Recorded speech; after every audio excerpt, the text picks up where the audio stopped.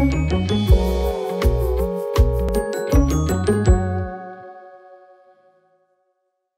y'all, welcome back to Mama Loves Manga. It's been a while, but we're not gonna talk about it. We're just gonna go into this because it's been a while since I filmed. I have a pretty good sized stack of manga to share with y'all. So I'm going to try to not just ramble on. I am gonna say a little bit about each volume or each title. Maybe like say whether or not I liked it, but I'm not gonna go into too much detail. Let me show you the stack. This is the stack. Yeah. Oh, thumbnail. This is more like, this is a few weeks worth. A few weeks worth, I think. See, I said I was gonna get right into it and I'm already rambling. This is what y'all make me do. Anyway, let's just get into the stack, okay? All right, so on the top of the stack is Pop Team Epic. On the top of the stack is Pop Team Epic by Bcub Okawa.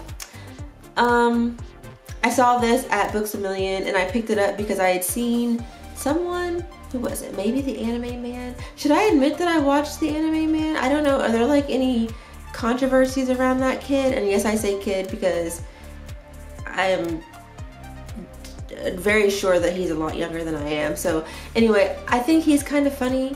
I watch him occasionally, but he mentioned Pop Team Epic, I guess the anime. I think he did some voice acting in it. So when I saw this, I was like, you know, let's try it out. Let's see what the kids are into these days. I didn't finish this. Honestly, I didn't get it. It's just, you know how you read something or you see something or you have that moment where you realize that you're old? This made me realize that I'm old. I didn't understand it, and just to double check and make sure that it wasn't just me, I also had my husband read a couple of panels in here and he was just like, I don't get it. And mind you, my husband and I are the same age, but he tends to be a little bit more in tune with what the kids are into, more specifically like boy kids are into, because he's on the internet and he does like Reddit stuff. He like reads stuff on Reddit and he's like into the memes. That's what it is. I'm not a meme person, so I just didn't get this. I'm thinking about maybe seeing if my 12-year-old wants to read this. The only thing I'm hesitant about is the fact that, I mean, you do have two very young girl-looking characters with middle fingers up. And I'm not one of those like super prude parents who, you know, doesn't like want people cussing in front. I cuss in front of my kids. Sometimes I cuss at them because, anyway, I probably shouldn't admit that on camera, but it is what it is, okay? So I'm not like super squeamish about that. They know when it is appropriate or when it's not appropriate to flip people off, you know? Like, but anyway, I don't know. I just don't know if he'll get it. I'm gonna pass it on to him, see if he gets it and thinks it's funny, and if he doesn't like it, I'm just gonna donate it because it just, I'm not gonna say it was bad, it just wasn't for me. Let's move on. Next on the stack is Japan by Buronson and Kentaro Miura. This was an interesting read. It's not one that I'm going to keep. I purchased this secondhand from Barbed Wire Books in Longmont, Colorado. I don't remember exactly why I picked it up. I think I was just intrigued by the fact that it takes place somewhere other than Japan. This follows a group of Japanese people who are in Spain and they end up falling into this cavern type thing and meeting this, I guess, a witch type lady who ends up sending them forward in time. So they do some time traveling and they see that Japan is no longer Japan and Japanese people are refugees and they are just very oppressed and dealing with a lot of things. They are oppressed by the Europeans, and so these modern Japanese people are having to see what could happen in the future.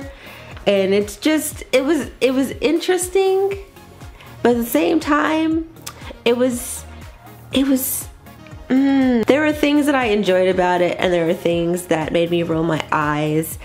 I didn't love it, I didn't hate it, I didn't enjoy it enough to keep it on my shelves. I'm definitely going to pass this along to someone else. I'm gonna donate it or whatever. Maybe I'll even do a giveaway of some of the things that I don't end up enjoying. I might do that. That's something that I might do. So we'll see. Anyway, I didn't love it. That's all I'm gonna say about that. Next I have Konohana Kitan by Sakuya Amano. I'm so bad with Japanese names and titles. This is a freaking adorable. What initially drew me to this title is the cover art. I love the colors, and I think that just look how cute they are. This is the aesthetic of my heart. This is the color of my soul. This is so cute. It is a slice of life, fantasy, spiritual. There are little morals at the end of each story. It is so cute. I am so excited to continue on with this. It is published by Tokyopop, and Tokyopop was around way back in the day when I first started reading manga. And I know that they had some issues. I think they went like bankrupt or something, and I didn't see Tokyopop anymore unless I found older volumes. And I guess they're making a comeback. I went to their website to see what other titles they had, and honestly, it seems strange. Tokyopop, I don't know what's going on with y'all, but I did like this. Next, I have New Game by Shotaro Tokuno. This is also extremely cute, and this is also one that I picked up because how cute is the cover? Oh my goodness. I was hesitant because I give the side eye to artists that choose to draw their characters very young looking, but then give them an age that makes it that would make people feel a little bit better about reading something a little creepy, you know what I'm saying? But I figured that since this is more of like an office worker slice of life, that it would be less creepy. And thankfully I was correct. Next I have Earthian Volumes 1 and 2. I purchased volume 1 from Half Price Books, and I purchased volume 2 on Amazon. Yes, I purchased it on Amazon secondhand. I don't know how I feel about this series. There are things that I absolutely love. There are characters that I adore and are adorable. There are things that I do not like. Oh, side note, look at this. Again, y'all see why I buy some of these things, because look at this color scheme. Again, it's the color of my soul. Moving on to volumes 1 through 4 of Pre-Tier, the new legend of Snow White by Kaori Naruse and Junichi Sato. I really enjoyed this series so much. I also read book 1 of Tokyo Babylon by Clamp. Those of y'all who have been here for a while, y'all know that Clamp is my absolute favorite manga artist group. I love them. I am on a mission to collect as many of their works as possible. You can't, well, no, you can't see it, but I have like a space for all of my current Clamp titles, and I have to rein myself in sometimes because I just want to buy it all at once, but I'm trying to be good. But anyway, Tokyo Babylon, holy crap. This is so good. The art in here, like the outfits in Clamp works are just everything. Everyone is so stylish. They're adorable. I just look at this outfit. Freaking cute. Like look at, you see this? Look at this. Freaking Clamp. Okay, let's move on to another Clamp title. This is Man of Many Faces, Volume 1. I bought this secondhand from Barbed Wire Books. I'm so glad that I did. So adorable. This is about a little boy who is also a thief. And it's just, oh, it's so cute. Anyway, he ends up meeting this little girl and they have like a thing, and it's not like creepy at all. Again, I've mentioned this before that I have a tendency to avoid stories that are romances and they involve young people, like people under the age of 25, because I'm old, okay? I don't care about the love lives of children, but this is freaking adorable. It's adorable. I cannot. It's so cute. I loved it. I think I have volume 2 in my cart, and I think volume 2 is the last volume. I'm not sure, but this was cute. Loved it. Next I have The Delinquent Housewife by Nemu Yoko. Also cute, super adorable. Definitely liked it a lot. Next I have Midnight Secretary volumes 1 and 2 by Tomu Omi. Y'all, a couple of y'all have mentioned this series in the comments a few times, and you know, it's been on my list for a while, but for some reason I kept forgetting to pick it up. I was caught up in picking up other things. I saw these at Books A Million and figured that I would just go on ahead and snatch them up, and oh my goodness, I really enjoyed it. This is a guilty pleasure.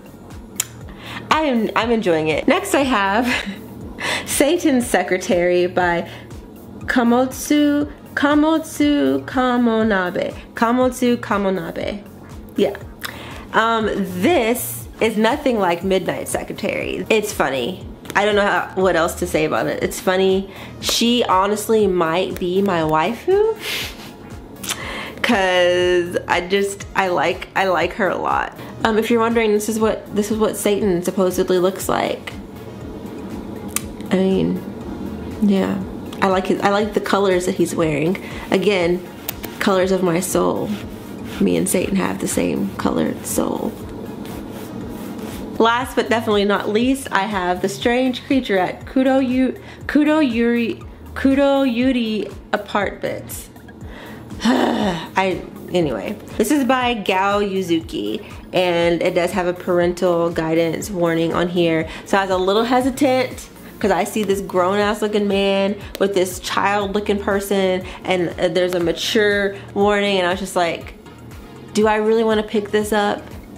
But obviously I did anyway, and I'm not sad. Thankfully, the things that happen in here that require a mature warning happen with a character who is like 21 or something like that, and she's also drawn in a way that she looks like she could be 21. Thank you, artist, for drawing characters at least like close to the ages that they are. I know that it can be difficult to look at someone and tell how old they are. I know. I mean, while we were in Japan, while my husband and I were in Japan, there were people that absolutely, I looked at them and I thought, I don't know how old, I do not know how old you are. And you're just running around, it's you know, it's nighttime. You look like maybe you should be at home asleep in bed getting ready for school, and you're out here and it's like midnight. What are you doing out here? And they were probably older than I am or something. You know, like, there are people out there in these streets, in this world, who look younger than they are, but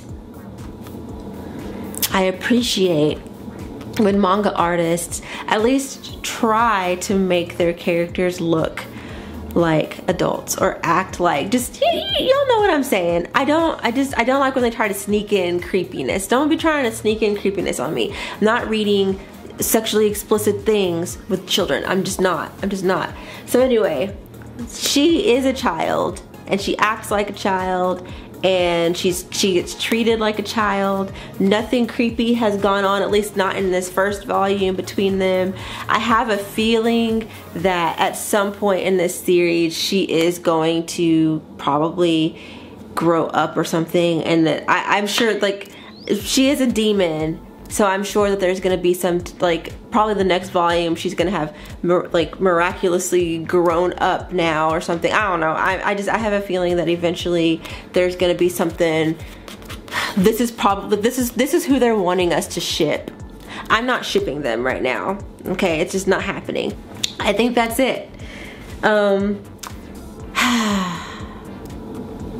If you made it all the way to the end, I applaud you and thank you so much for sticking around and watching this. You know, I've thought many times about not making videos on this channel anymore, because I have a tendency to overthink things, and I look at other people's stuff and I think, well, this is what they're doing. I'm not doing that, so why would someone want to watch my videos? I'm just not gonna do them anymore. But I finally had this moment. One of y'all left a really nice comment that snapped me out of it, and then I also today just had this thought of like, girl, why are you overthinking it? You like to read manga and you want to share what you read with others, so just do it. You don't have to be fancy. People who want to watch are gonna watch. So those of y'all who want to watch this, thank y'all so much for watching this, and I'll see y'all in the next one. Bye.